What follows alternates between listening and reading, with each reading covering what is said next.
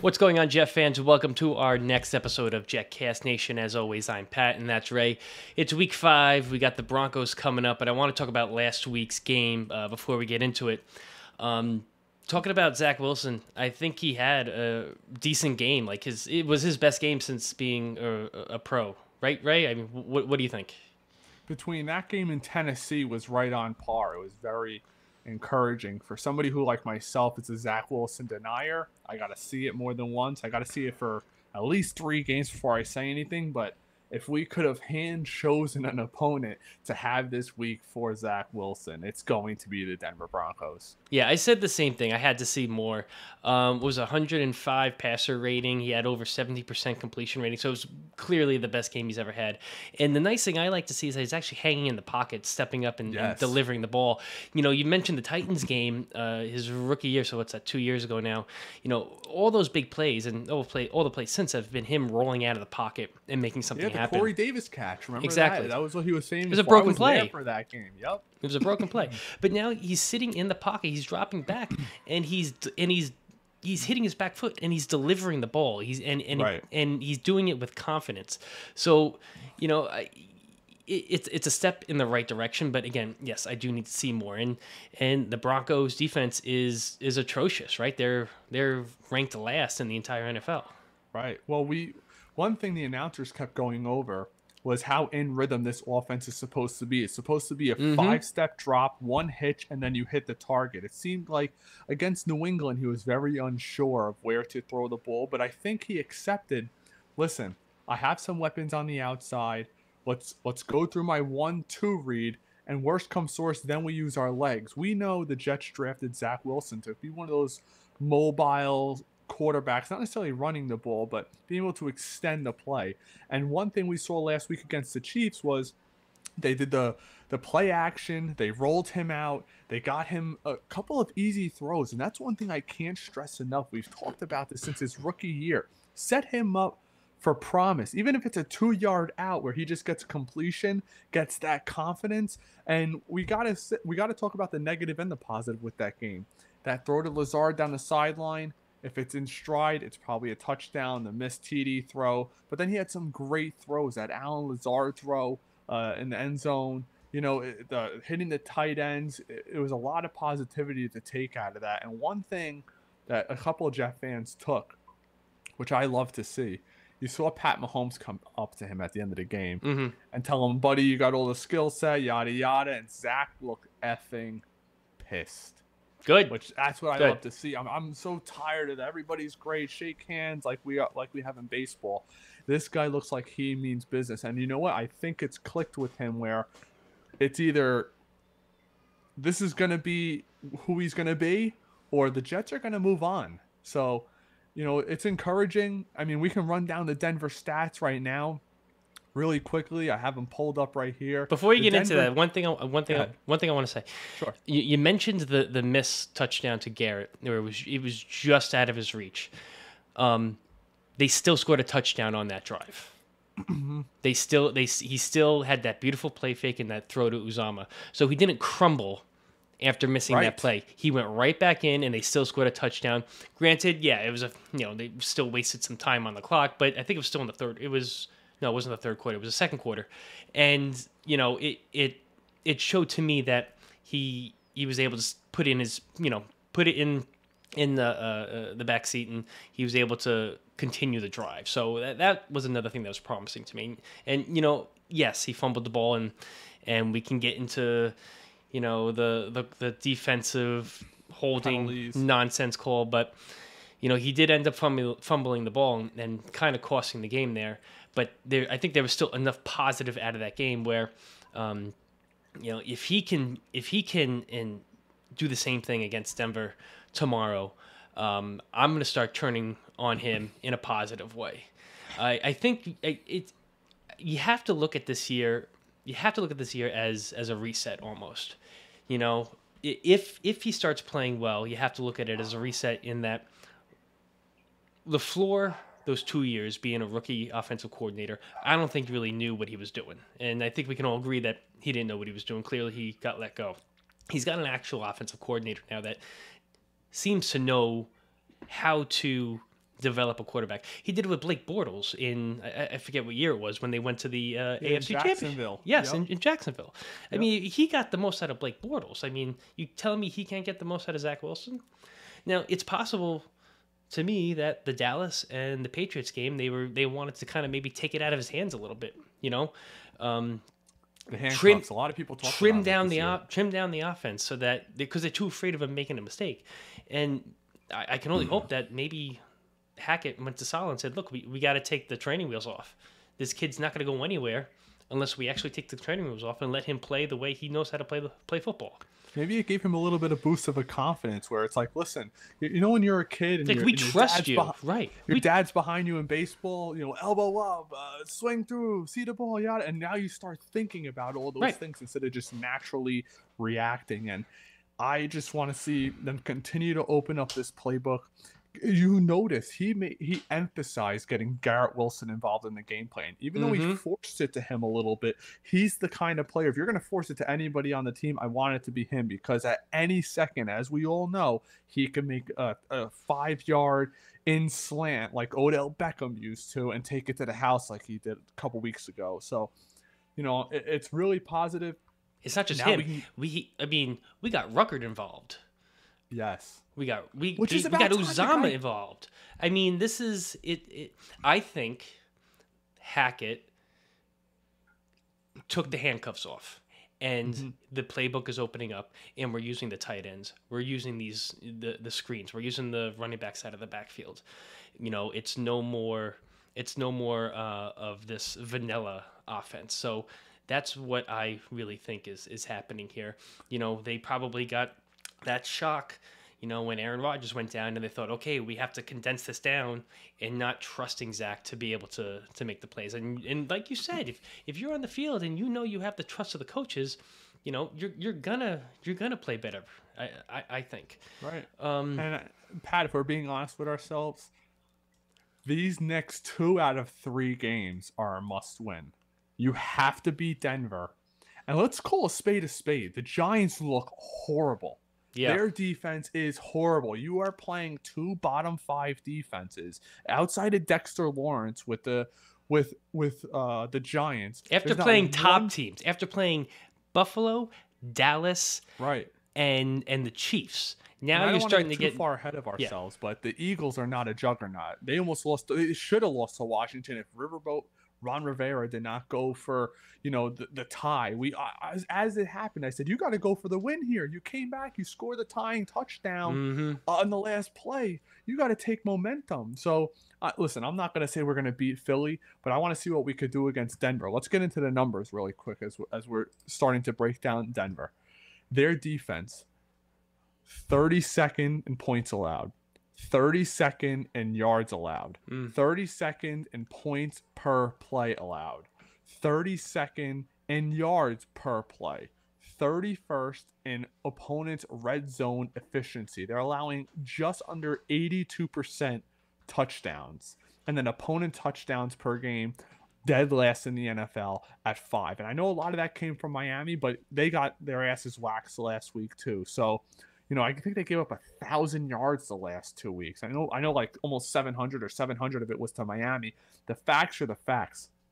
Russell Wilson is not the Russell Wilson from Seattle. Their offense, you know, they have some receivers, and we could talk about the Jets and their injuries now that we know Eccles and Reed are out. I don't care. I don't want to hear the excuses. This front 4 has to get to Russell Wilson. I expect them to run the ball heavy, use that play action, and I think we should, in all honesty, and I you know, I'm very honest, I picked the Jets to lose the last 2 weeks. I think we need to blow Denver out. Yeah. I don't think this should be a close game. I think we are clearly better. Our defense needs to feast, and the offense needs to show up. And it shouldn't even be close in my mind. And I want it to be a revenge game for Hackett. And Breece Hall. And AVT. But Hackett in particular, because if you want to talk bulletin board stuff, what Sean Payton said about Hackett's coaching job, 100%. Oh, like if you're just setting yourself up to be plastered on every wall in every meeting room, and I think it's gonna be. I think we're I gonna wonder score if 30 Rodgers is plus. traveling with the team. Have you heard anything about that? Because it almost is like, I'm not I saying don't he know. did anything for Zach, but maybe meeting with Zach prior to the game calmed those nerves a little bit because It he could have. looked confident It could coming have. out the bat. This last game was not on Zach. No matter how much we criticize him, we Mm-hmm. were down 17-0 in the first, Mm-hmm. and we should have won the game Mm-hmm. against Patrick Mahomes. Zach Wilson outplayed Patrick Mahomes. There is no ifs, ands, or buts about it. The fact that Jermaine Johnson didn't get that holding call on the final play on 3rd and 23, that was the game right there. Mm-hmm. And we all know refs play favorites. Let's be real. But until Zach Wilson earns that, I mean, we haven't got a roughing the passer call in almost 2 years. Something like that. Yeah. I mean, it's something like that. I saw a crazy stat the other day, but this defensive line, we keep hearing how great they are. I want to see Will McDonald get involved in the defense, and Bryce Huff, out of all the players, small little Bryce Huff is getting over 30% of the snaps, which I love to see. Well, Bryce Huff has been fantastic. Pay him now. Exactly. Do not let him go to free agency, Douglas. Don't make that mistake. What about the offensive line? Like, it seems like they finally have that front five solidified. And Tippmann is playing out of his freaking mind.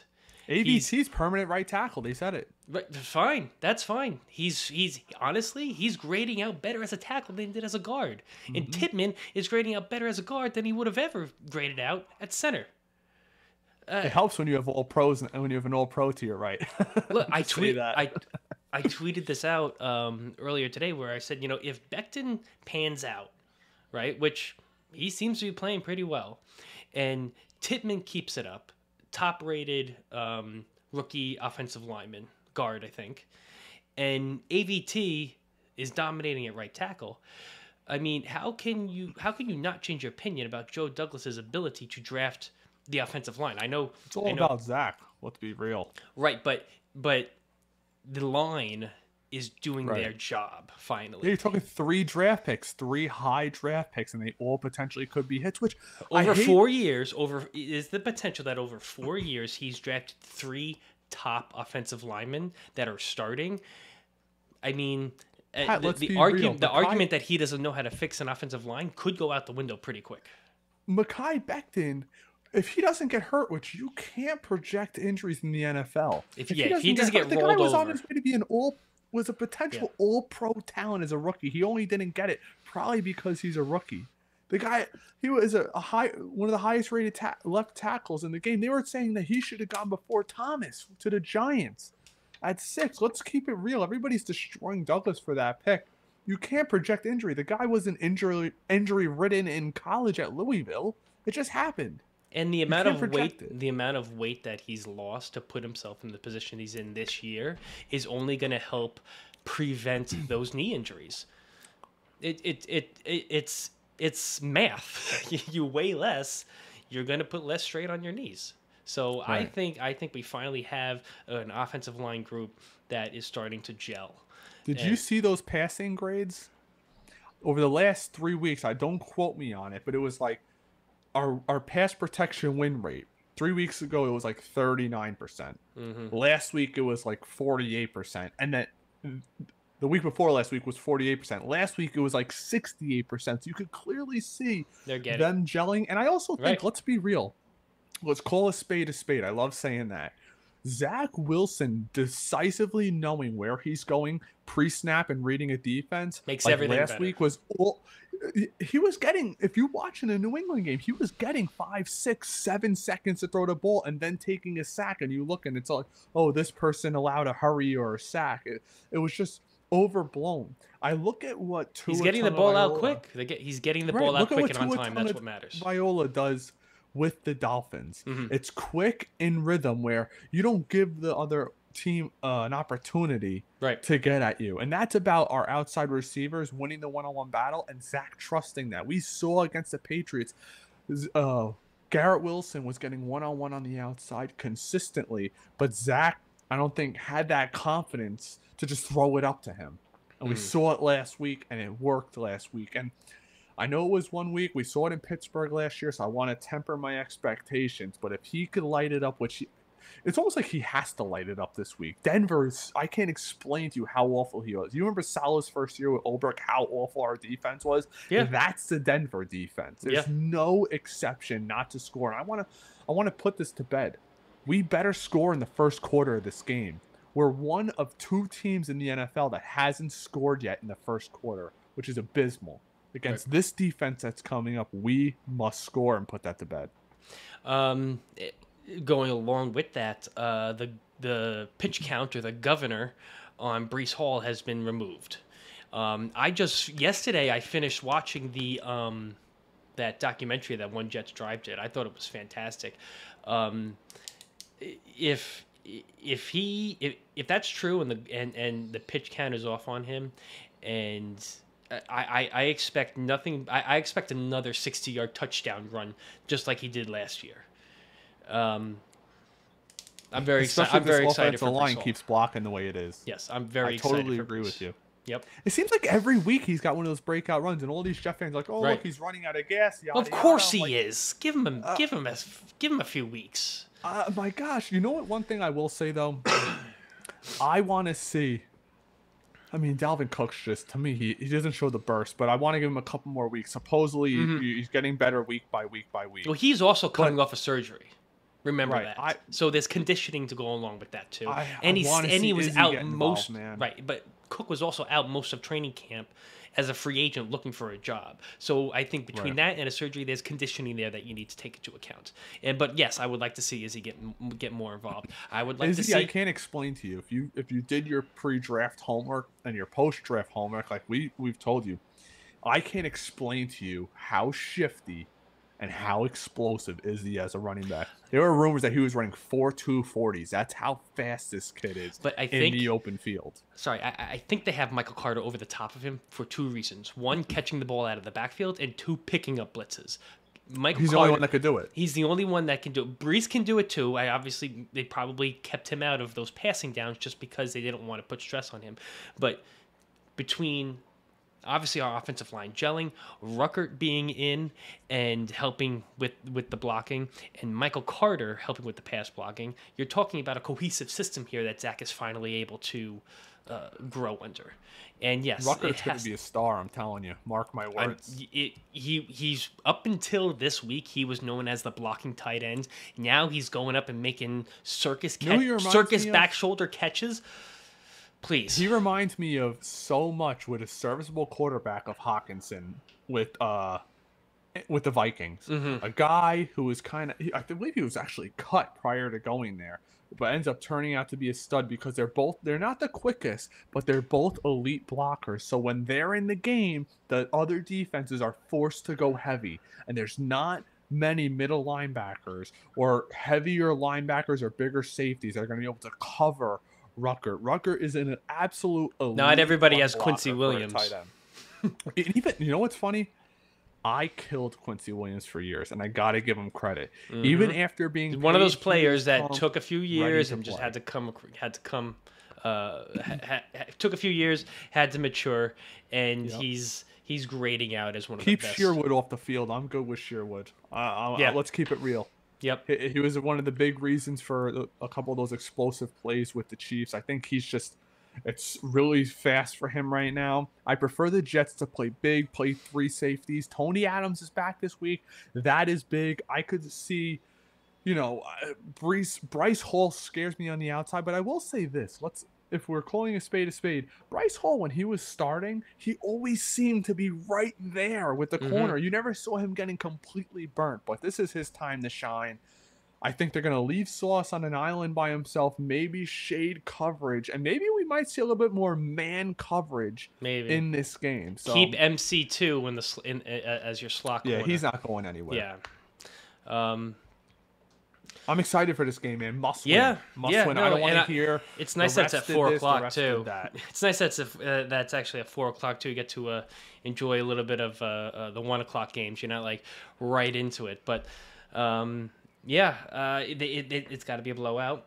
It doesn't have to be a blowout. Let's win the game first. I'll be happy if it's a blowout. If Zach goes out there and plays the way he did against the Chiefs, there's no reason why we shouldn't lose this game. My gosh, I can't explain to you how Shouldn't bad win this Denver game. is. Denver's one of the... You know what's funny? I hope we go in there and I hope Hackett kicks the hell out of Sean Payton. And then I want to hear, you know, Hackett's the coach. He's not responsible for personnel like Joe Douglas is with us. And now you're seeing how bad the personnel is. And Sean Payton's trying to blame Hackett for the personnel there. I mean, they traded for Did Russell Payton Wilson. take over everything? Is he like the I don't know if Parcells where he's... I'm not sure, but No? all I know is he's bitching and moaning about Hackett and what Hackett did. And Hackett was just a head coach. Hackett was no more than I don't even think he's a good head coach, but let's not make it out like he's co-tight. Okay? Right. Honestly, I think he's one of those guys that is a better coordinator than he is a head coach. You know, there's a lot of guys out there that are just better at being a coordinator than it is being a head coach because you know, going from, you know, calling plays on an offense to having to take over everything, you know, that's a big job, and not everybody's cut out for it. But yeah, I want to see more tight ends. I want to see more tight end usage. I want to see Breece Hall break a big run, and I want a Garrett Wilson TD. That's what I want. And I just want to win. Yeah. That's all that matters. You're 1-4. I want to win, and I want no injuries. That's what I want. Yep. And, you know, we went there last year. So, you know, the team is used. Everybody talks about going to Denver and the thin air up there. You know, we went there last year. We won a game. The team should be used to it. And I just hope that we're sitting here on, I don't know, Monday, Tuesday, whenever we do our next... Sunday post-game show on Twitter if you're not following us. That's right. Well, Well, not just post-game, we got the half-game too. So we got the halftime space, got the post-game space. And then you and I will meet back up Monday, Tuesday, whatever it is, and give our recap on the game. Hopefully, we're talking about a big win and going into the Eagles possibly come out of the 6-game stretch 3-3, which I don't think I would have been saying. That's what we called on for. Remember, even with Aaron, even before Rod, even before Rodgers, even before that, if 3-3, if we got out of this stretch 3-3, and then I feel like it was all downhill from here. Even 2-4, I'll be okay with. As long as Zach shows the progression and the Giants. The Giants are awful. That's a must-win game. Well, that'll be our 7th game. That's outside of the 6-game. Yeah, you're right. Yeah. So yeah, I'm talking about the first 6. Even if we go 2-4, I'm okay with it. As long as Zach is showing 3-4. 3-4. As long as Zach is showing the growth, I'll be okay with it. So. Totally agree. Any last words? Better win. Better this is win. The season today. You lose Sunday, pretty much, you know, like most Jet seasons, and I hate to say that. Halloween, you'll be going out with the kids and not caring about Sunday coming up. I hope not. All right, so we'll talk to you guys soon, and like I said, hopefully we're talking about a Jets win come Monday, Tuesday. Go Jets. Go Jets.